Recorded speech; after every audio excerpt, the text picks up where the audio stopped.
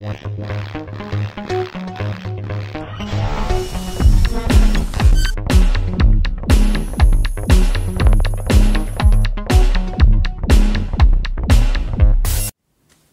everyone, Adam here for crackberry.com. Today we're checking out the BlackBerry Music Gateway.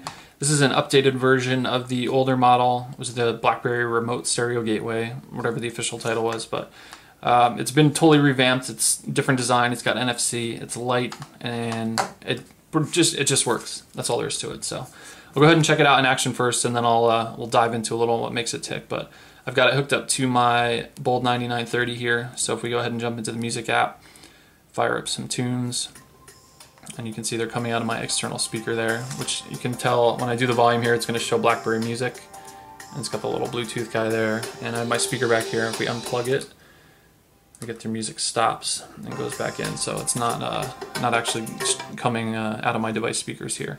So that's it. Now you can throw your device in your pocket. You can cruise around the house up to give or take 30 feet away, depending where you have it set up.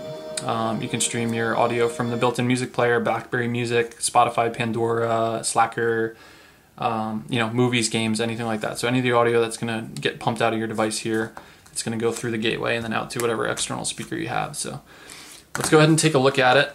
We'll unplug it here. So it's just this little guy. It's it's a little box. It weighs 0.8 ounces. It's super thin. And it's just got your micro USB port on the back here, a 3.5mm jack, and then the top with the BlackBerry logo is actually the function button. So this is if you don't have an NFC device and you want to pair it up, you can do that. So you just hold it down and it'll put it in pairing mode. But the big thing on it is that it does have NFC. So for a lot of the newer BlackBerry 7 devices with NFC, all you have to do is tap it, which I'll show you in a second here, and it'll pair it up.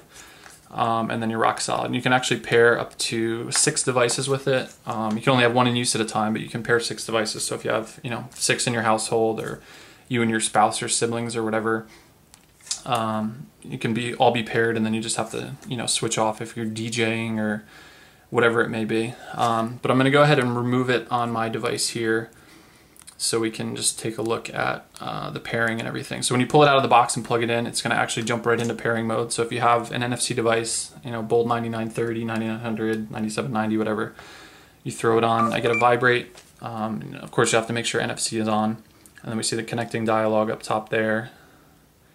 And it's going to automatically turn Bluetooth on your device if it's not already, which you can see it did from the LED up top there. And then if you give it a second, it's going to go ahead and connect. So you can see it's all fired up there. And that's all there is to it. And then if we go back and jump into the music player and pop a song on here. Dun, dun, dun, dun. This one starts out kind of slow, but we'll jump in the middle here. So you can see it's fired up there just like that. So that's all there is to it really. I mean, you just tap it, and if you have any other NFC devices, any Android devices that have NFC or anything like that, 99% of the time it should work the same way. You just tap it with the NFC and it'll connect it. It'll work with any Bluetooth enabled device. So if you have older Blackberries or Blackberries that don't have NFC, or your iPhone or some Android devices, you can hook it up.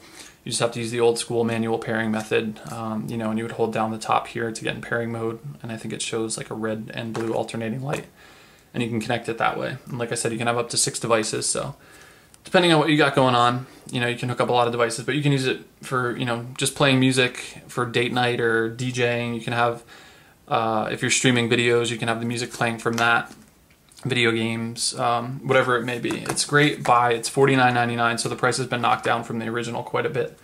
And that's really all there is to it. So it's just this little guy. It's definitely a great investment. You can hook it up to any external speaker.